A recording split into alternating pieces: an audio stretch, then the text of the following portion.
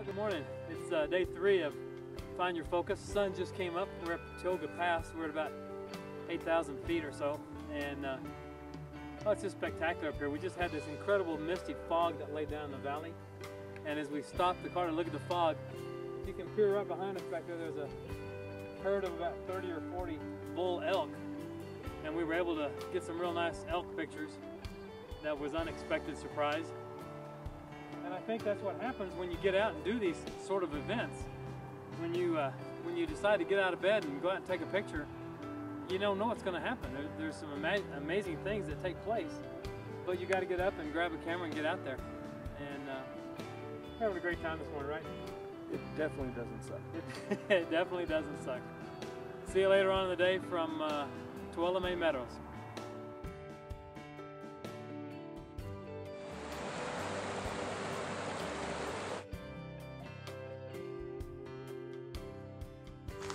Oh, this is Cris Duncan again. Find Your Focus. It's day 3. We're here at Tioga Pass, coming down the trail to Tioga Lake. Just a breathtaking view as we come out this trail. This lake here. Tell you what, you guys at home don't know what you're missing.